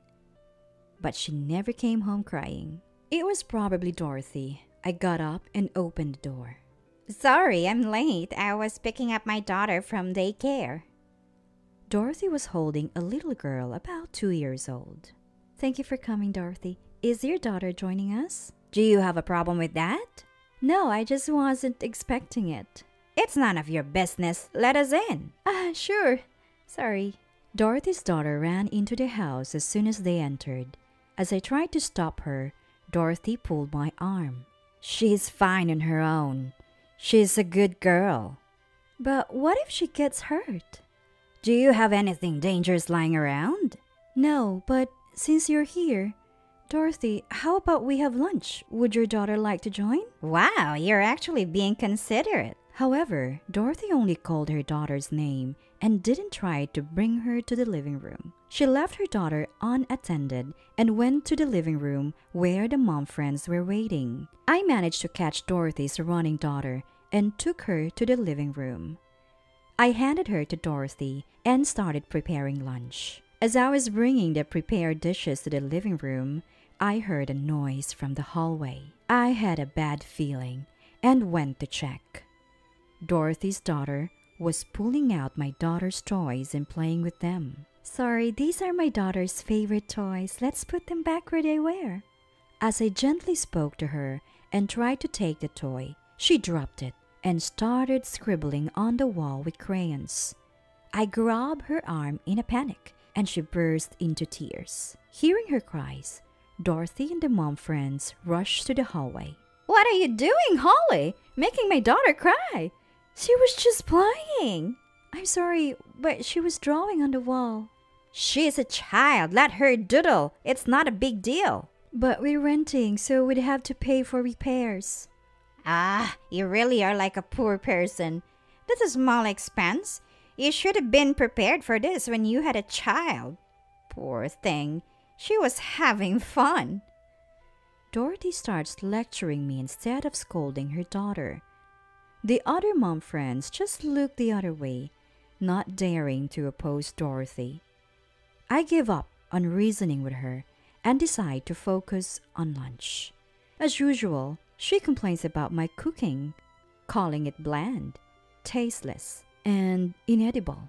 I thought I made a good meal, but today it just doesn't go down well. Just when Dorothy's bragging session starts, I hear the sound of a piano. I rush to the piano room, and as expected, Dorothy's daughter is playing it. I had left the piano lid open and forgot to lock the room. Stop! Don't touch that! I raise my voice, and characteristically, I pick up her daughter and usher her out of the room. Dorothy rushes in, hearing her daughter cry. Holly, what's the problem? Why are you making my daughter cry? Please, just don't touch the piano. It's really important to me. I bow my head, but Dorothy seems displeased. What's the big deal? It's just an old piano. She splashes her bottled coffee all over the piano. I try to wipe it off with my clothes, but it's too late. The coffee seeps into the white case and flows deeper into the strings. I collapse to my knees, realizing there's nothing I can do. The other mom friends rush in, asking what happened. I don't have the energy to answer.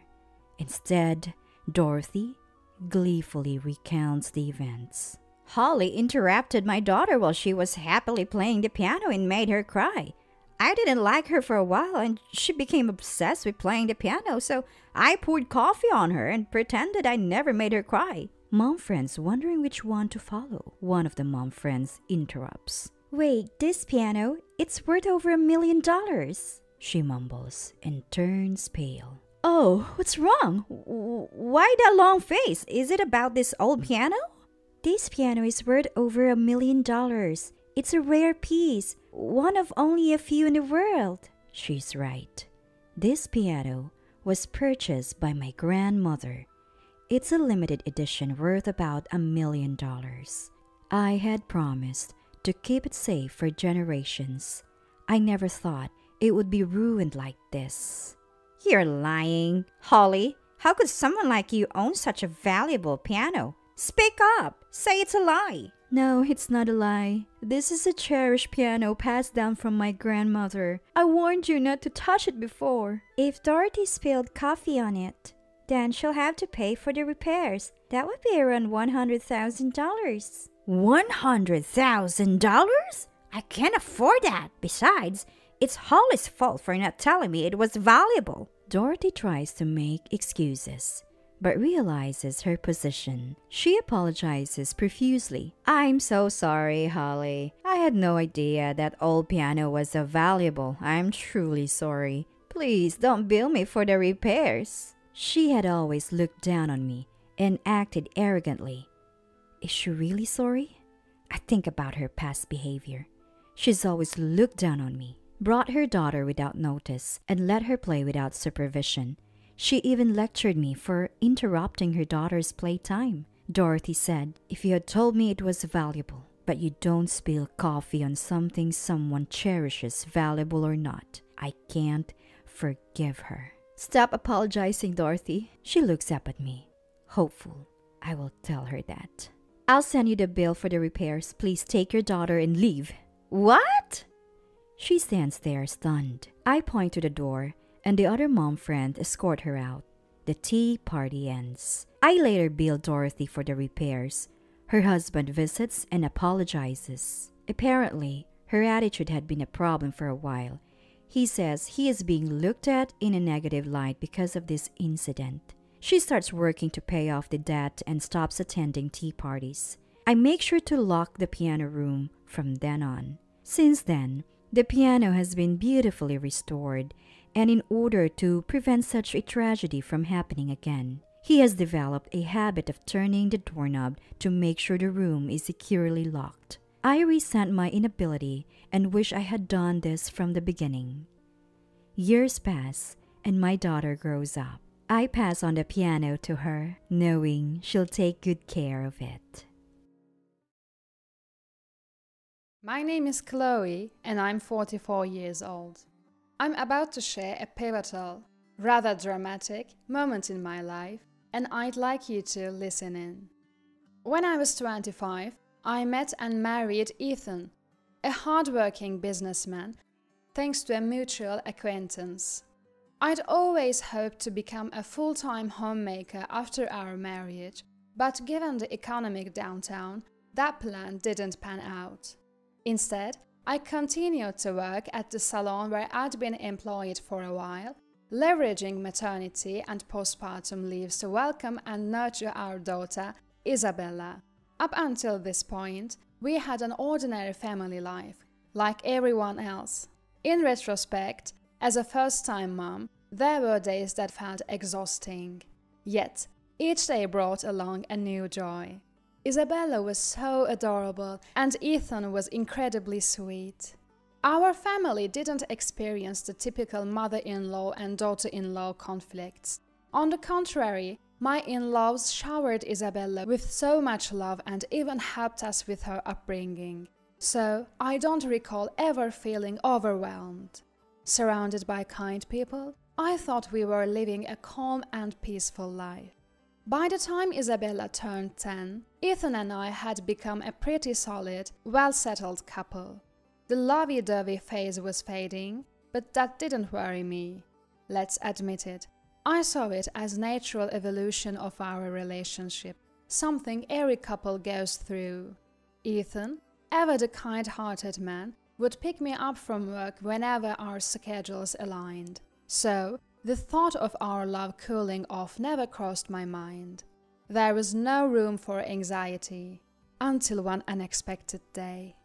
Ethan was off work, so I borrowed our car for a shopping run.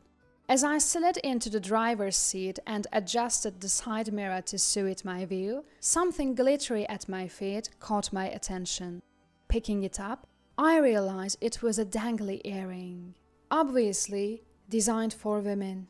For the record, I don't wear earrings. I can't because I have allergies. Wait, if this isn't mine, whose is it? My mind was instantly flooded with question marks. And the most direct answer it could muster was infidelity. No. Cheaters don't get caught this easily, right?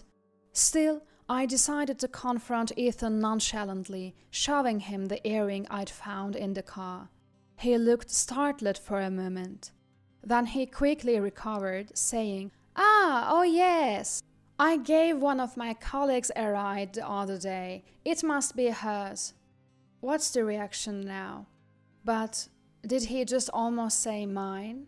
No way, right? I was unsure whether to press further. I had a nagging feeling of unease, but part of me wanted to erase my unwelcome thoughts. Most importantly, Isabella was with us. I didn't want to risk a confrontation that could potentially confirm Ethan's infidelity and hurt our daughter, so I chose to let it slide for the time being. A few days later, on a particularly stormy night, Ethan had to attend a business dinner. He called to let me know he probably wouldn't make it home. "In this weather, are you sure you'll be okay? Don't catch a cold." I couldn't help but express my concern.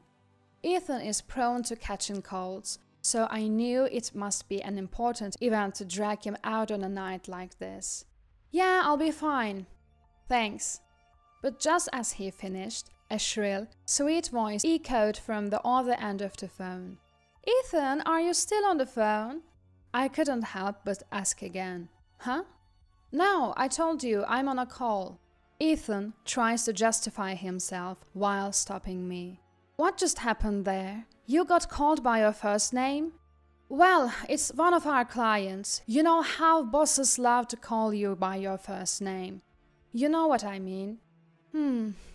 That sounds like an excuse to me. I do have a manager at another store who calls out to me, "Hey, Chloe." I guess there are a good number of bosses who prefer to use first names regardless of gender. But there's something off about the tone of his voice that makes me suspicious. I mutter, without realizing. Perhaps, scared of being questioned further, Ethan quickly hangs up the call. "I'm off for an entertaining night with clients. Gotta go." The last time, I found a piece of jewelry that wasn't mine. This time, the smell of infidelity seems to be getting stronger. I'm not saying it doesn't hurt, but without any solid evidence, I don't truly feel like he's cheating on me. All I feel is a formless, nagging doubt growing within me. The next morning, Ethan returns home and starts talking about his difficult night, even though I didn't ask. But if you listen closely, he keeps repeating words like forceful, already settled, and wanted to go home early. The common theme seems to be that he didn't really want to go in the first place. That just makes it all the more suspicious. "So, you're not cheating on me, right?" "Just kidding." I was about to follow up with a laugh and say, "Just kidding, of course you're not." But then I saw Ethan's face and fell silent.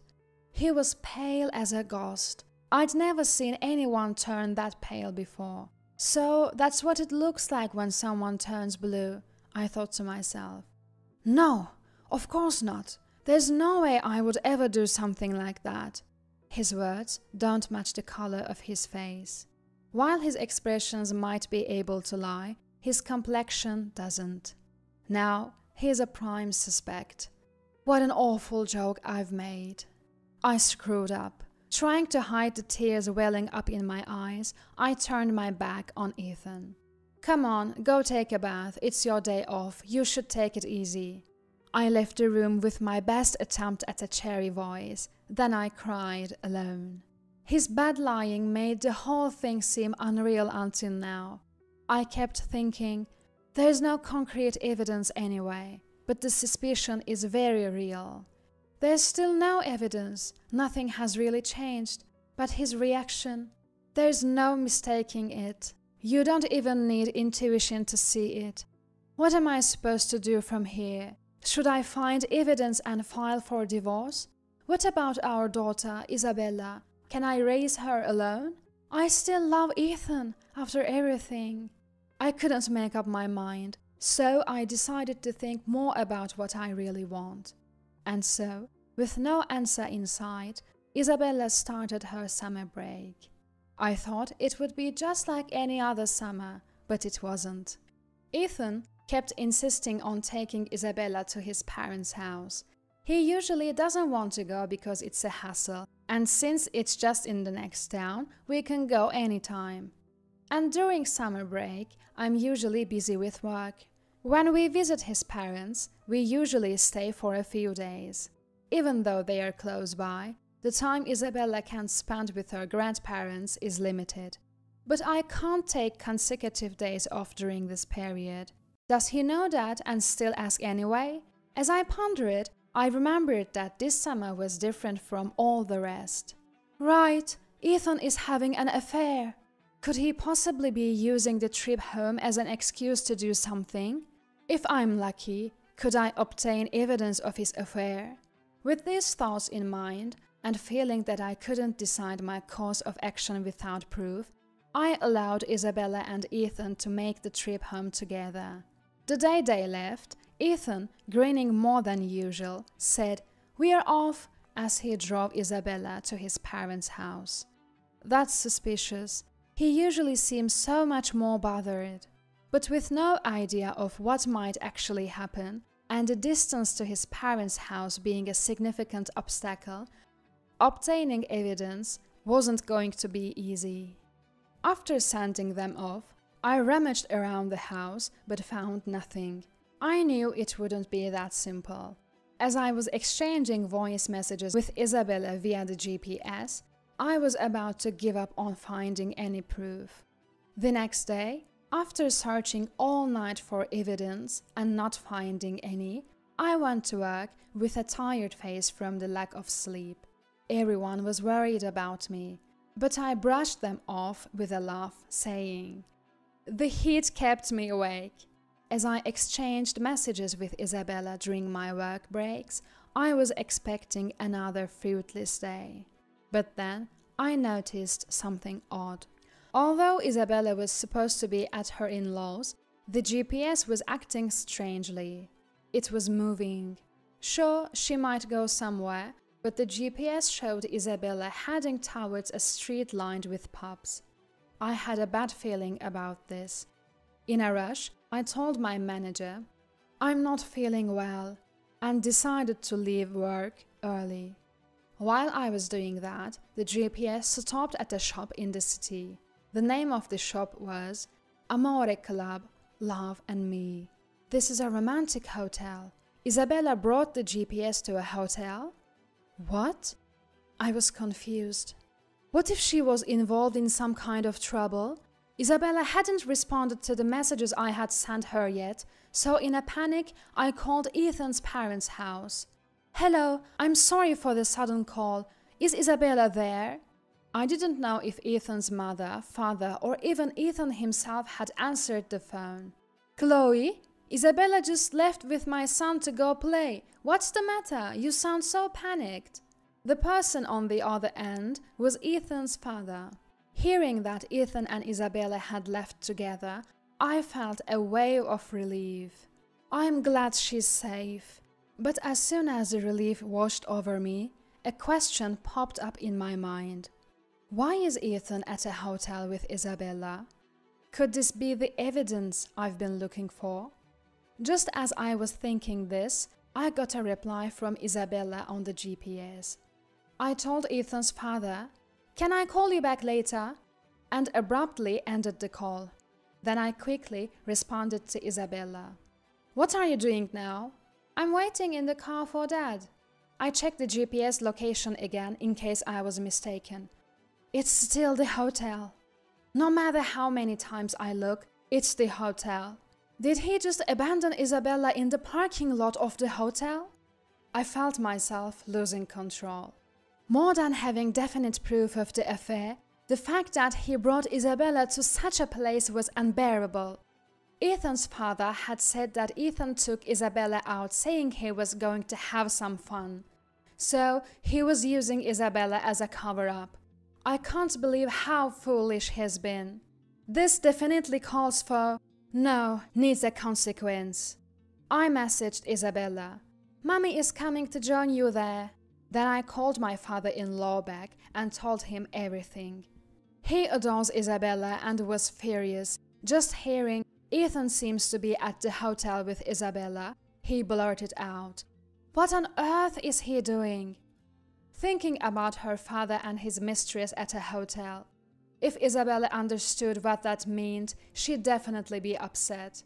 Before Isabella realized anything, my in-laws and I decided to remove her from the situation. Luckily, the hotel was near a station, so I hopped on the train while my in-laws drove there. As we entered the hotel's parking lot, sure enough, Our car was parked. Isabella, who knew we were coming, was innocently waving from inside the car. I quickly unlocked the car with my spare key and hugged Isabella. "I'm sorry for leaving you alone here." "But I'm not alone. Daddy's just late." Isabella pouted, promising a fun day out and then making her wait in the parking lot wasn't right. It was awful. "Mommy will make sure he pays for it." I didn't say it out loud, but I promised Isabella. For now, I convinced Isabella to go home with my in-laws. I wanted to get her away from there as soon as possible, so the teamwork with my in-laws was appreciated. Then I climbed into the driver's seat of Ethan's car and waited. Of course, just waiting wasn't fun at all. I figured they were in the middle of it, so I called Ethan on purpose to disturb them. "Hello, is that you?" I intentionally used a laid-back tone to gauge Ethan's situation.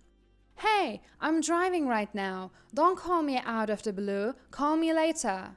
"Oh, your car's right here? What exactly are you driving, I wonder?"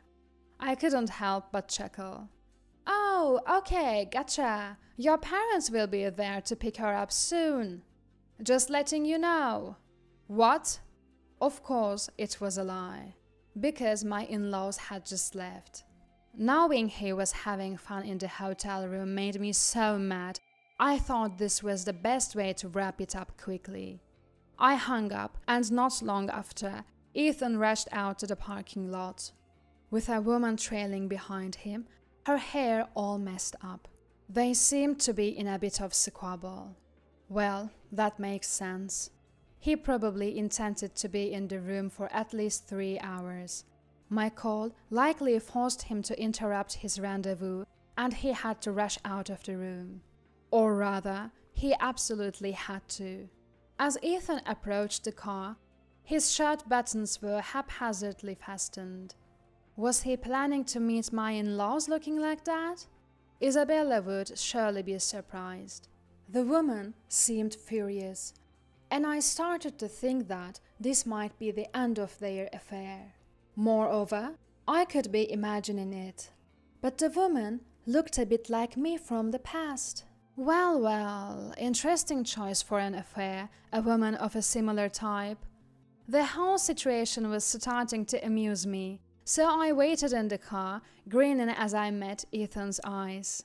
When Ethan noticed me, he was taken aback for a moment. Then, his mouth began to open and close like a goldfish out of water. "I'm here to pick you up, dear," I called, swinging the car door open with a smile. Ethan stared at me in surprise, raising his hand as if on autopilot. I had to chuckle. It was just like a dog sitting or drooling at the sight of a treat. Pavlov's dog, classic conditioned response. The woman next to him turned from furious red to terrified pale and scurried off. Poor thing, left all alone, I thought. Why, huh? What? Wait! Ethan stammered, pointing at me and repeating his surprise. I didn't respond, simply returning his shock with a smile. He remained frozen even when I started the car. No objections then. "Well, you can walk home then, I'm going ahead," I declared and drove off. A guy who abandons Isabella in the parking lot deserves the same. Serves you right. Think about what you've done. I saw Ethan chasing the car in the rearview mirror, but I didn't slow down. His lover seemed to have left already, leaving no one to rescue him. Now, I guess I'll just wait for you back at home. Driving back to my in-laws, the whole situation seemed amusing. My mother-in-law was playing with Isabella when I arrived. My father-in-law looked positively livid, veins popping on his forehead. This place is hell, I thought as Ethan finally trudged home. It had taken him 5 hours to walk back from the hotel, a distance that should have taken about 2. He must have really dreaded coming back. I'm home. Ethan mumbled as he timidly stepped inside. My father-in-law shot him at a fierce glare. "Who the hell are you? You don't have permission to enter. Get out!" "Well, wait! Dad, please!" Before Ethan could finish his plea, my father-in-law yanked his arm so hard I thought his shoulder might dislocate and throw him. I felt grateful for my father-in-law in that moment. Ethan always said that his father was scary when angry, so I knew this would have a greater impact than on my own anger. "Hand over the car keys." Ethan, completely bewildered, handed over the keys. My father-in-law began his interrogation. "Where were you today, leaving Isabella behind? I'm asking you, where were you?" At a hotel." He couldn't even stand up. "I know that already. With whom were you? Don't tell me you were alone. Speak up. If you lie, I'll leave you out there all night." My father-in-law is not one to make empty threats. He took the keys so Ethan couldn't escape in the car. Sweat began to pour from Ethan. Thought it wasn't particularly hot. Cold sweat, I suppose. She's a temp at the office." Ethan mumbled, then fell silent. "Speak up. If I have to keep asking you, I'll throw you out." Terrified, I thought, but I was smiling behind my father-in-law. In a whimpering voice, Ethan started to confess. He said he found the temp cute and just wanted to chat a little. But she was much more receptive than he expected, and before he knew it, they were involved. Flattered by the attention of a younger woman, he got carried away and lost control of the situation. Ethan spilled his guts, every last detail. I have to admit, I was somewhat pleased when he said, "I found the temp attractive." Probably because she reminded me of myself. I felt like it was a roundabout compliment. But that doesn't mean I'm about to forgive him. I had a pretty good idea of what I wanted to do. "I understand. Call her now. Tell her it's over." With his back against the wall, Ethan did as he was told and dialed her number.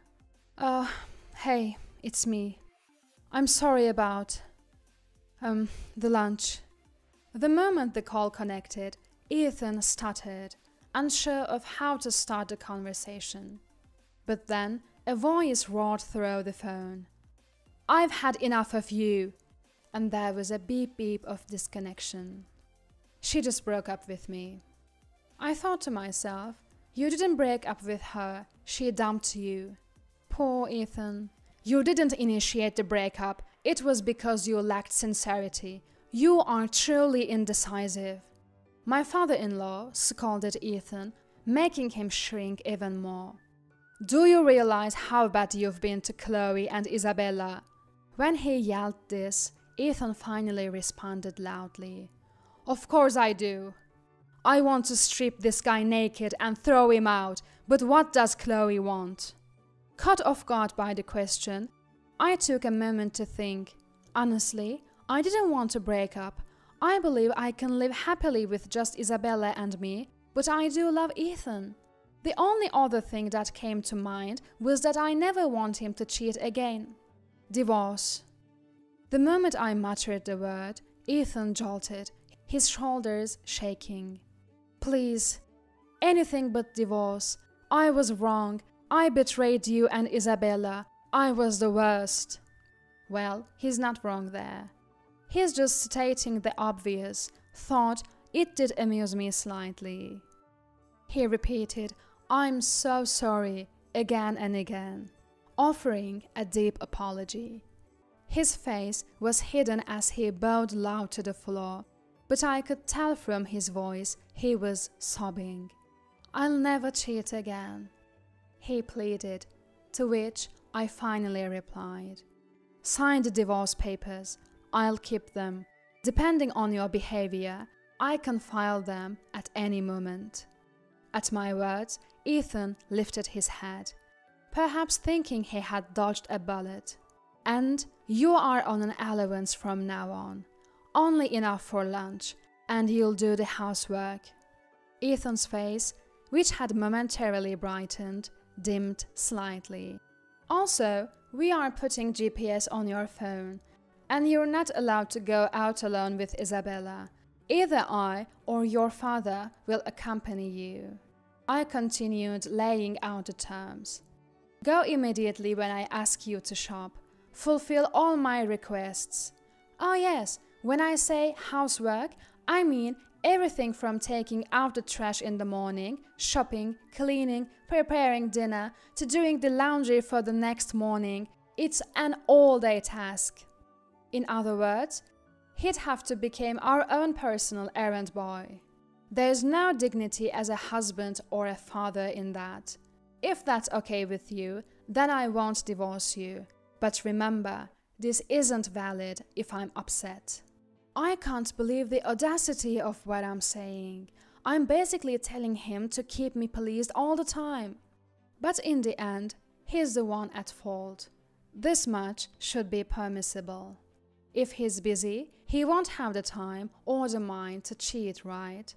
Ethan, with a tearful expression, agreed, saying, I'm fine with that. Immediately, my father-in-law interjected, Not I'm fine with that, but thank you for going that far for me, right? As advised, Ethan corrected himself.